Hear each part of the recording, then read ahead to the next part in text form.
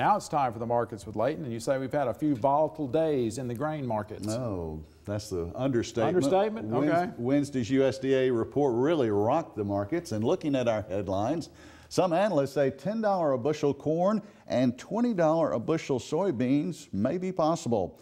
Meanwhile, drought is also expected to increase feedlot placements of cattle, while hog farmers are forecast to face a year of losses.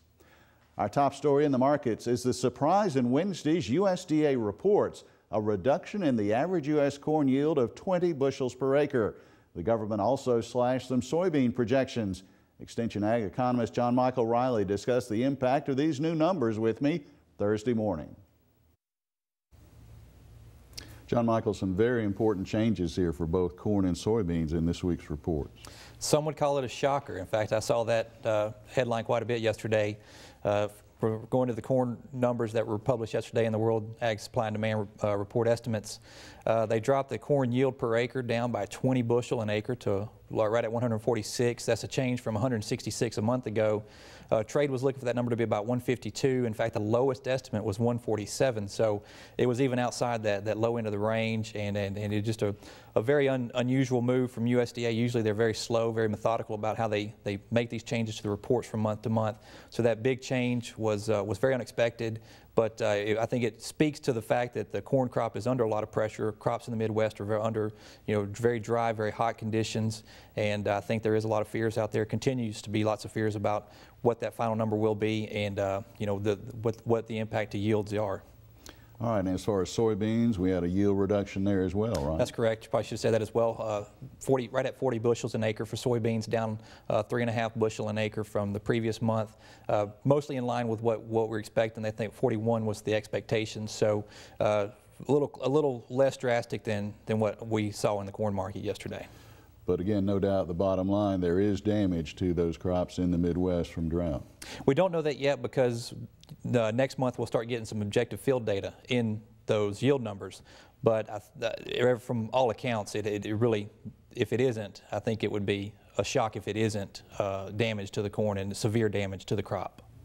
All right, and obviously the reaction that everybody could see this week, prices skyrocketed as a result of these new numbers.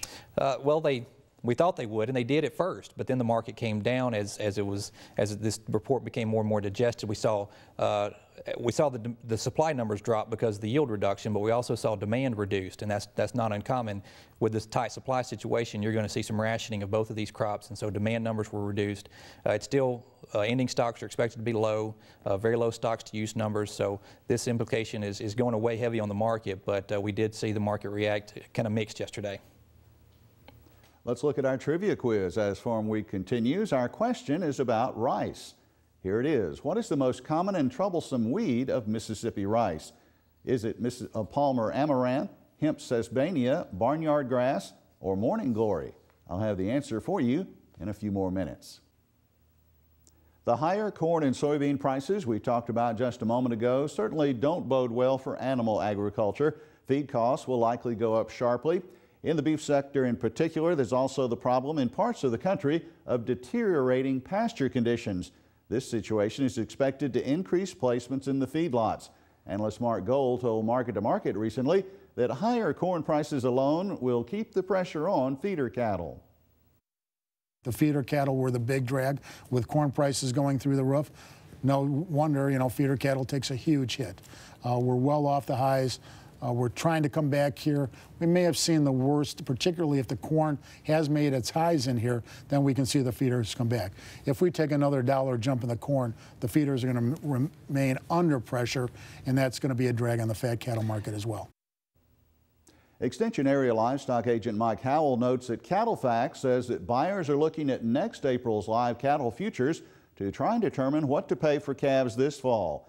Howell thinks it may be worth consideration for cow-calf producers to look at forward pricing their calves to take advantage of the futures market's April optimism. The calf market's seasonal price trend moves lower into fall. Howell says potential buyers may be reluctant to give as much for calves later in the year if the futures market optimism fades. Well, the quarterly hogs and pigs report from the government was surprisingly not a surprise, according to many analysts. Many market watchers described it as pretty much neutral.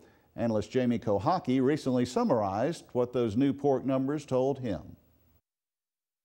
What that report reiterated to me is producers need to be really nimble with their fourth quarter through second quarter of next year's sales. And that's talking 82 cents for December and looking out into like February, April too of the 2013 contracts. I think the numbers get big out in there. We're seeing some expansion, and of course some will play out, see how the corn plays out. But I think the 82 mark in December to step in with some hedges there next week. Purdue Extension economist Chris Hurt said this week the Midwest drought and its impact on feed prices may create a financial disaster for the hog industry. He notes that higher feed costs cannot be immediately passed on to the consumer, but there are short-term impacts for producers. Farmers sell animals quicker and at lighter weights, and even begin the liquidation of some entire herds, especially by this fall. This can result in increased slaughter and may cause some downward pressure on animal prices.